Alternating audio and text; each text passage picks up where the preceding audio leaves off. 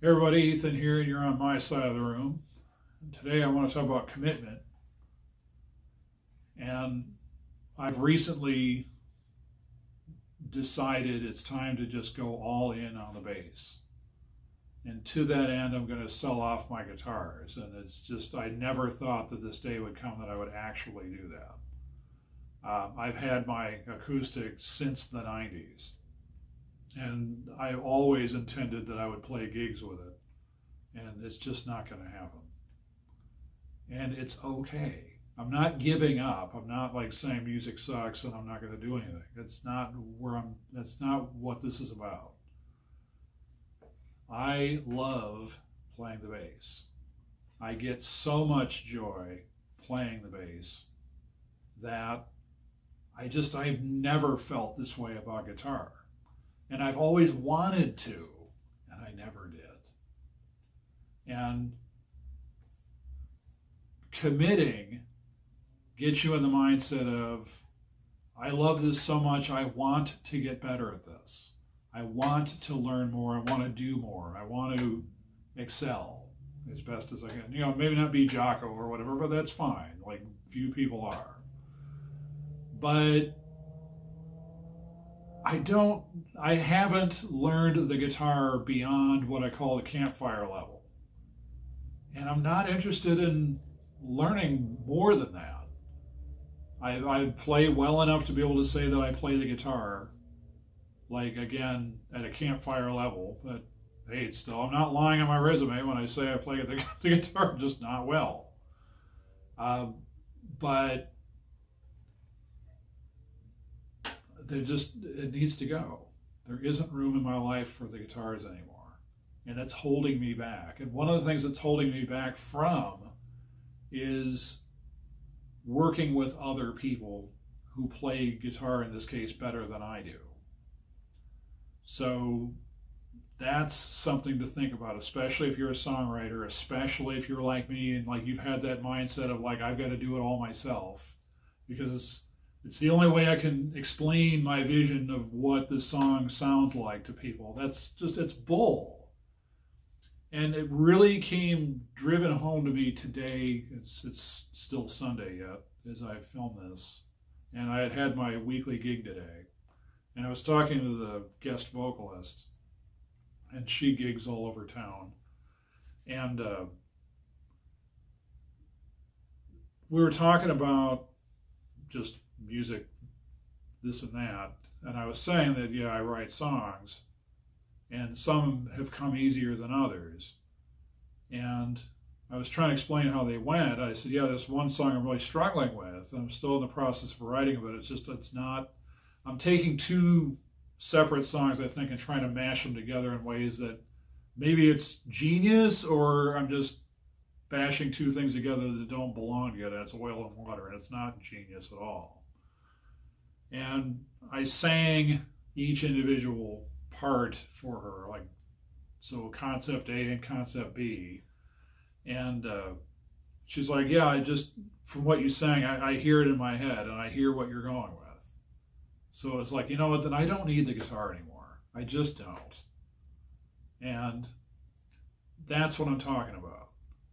That I didn't have my bass on me when we were talking. We were just talking one-on-one. So I used the one instrument I had, and that was my voice. And she, in turn, is a singer, and she could process the information I was giving her on a one-to-one basis that she got, right? And so in examining my reasons for why I have things, the guitar it's nostalgia is what it is. I've had it, like the Ovation, I've had it since the 90s. I've always had that feeling like, oh, well, one day I'll play the gig with this and all that, but it can't be the reason to cling to it. And people are probably like saying, yeah, but you know, it's a good thing to have around. Well, so are Band-Aids, you know what I mean? So in this instance, if you're going to commit. You know what I mean? And in so doing, cut out the things that don't fit into that. And it can be really hard. Believe me, I'm struggling my ass off over here. but I'm working through it, and that's why I keep making iterations of this same video to get it shorter and shorter and get to the flipping point. And the point is, if you're going to commit, commit, and cut out what doesn't fit that. And I don't want to come off as like really aggressive, like, you know, I'm all in your face, like, hey man. But that's how worked up I am about this decision. And it's been, again, a very difficult decision, but a necessary one.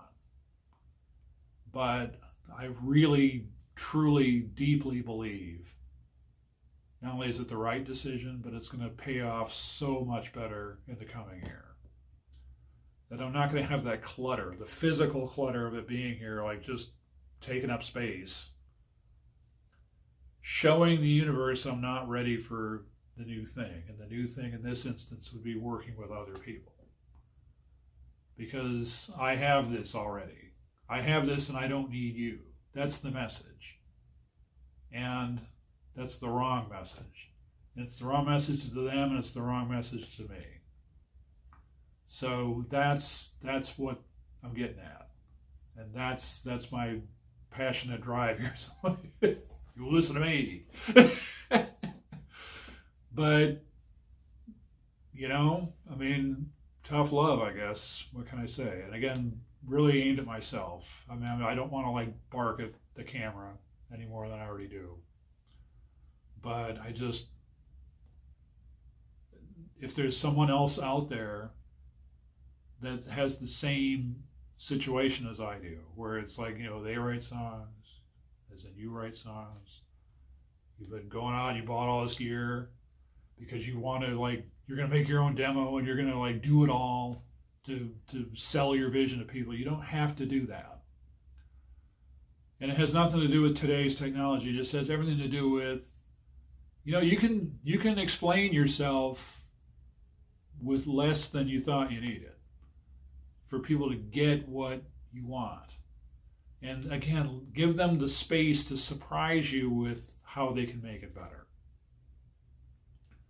So that's my message. I'm going to cut it there just because anything else is just going to be rambling, and you don't want to hear that. So let's just not. So keep learning, keep playing. Thanks for watching, and I'll catch you in the next video.